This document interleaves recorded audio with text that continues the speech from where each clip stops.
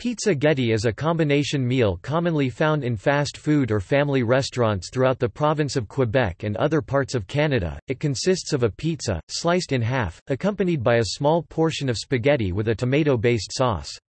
Although both pizza and spaghetti are considered staples of Italian cuisine, combining them in one dish is completely unknown in Italy.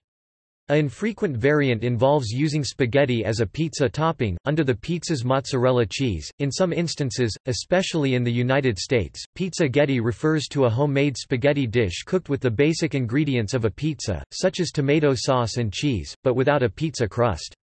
The mixture may be cooked in a pot or baked in an oven.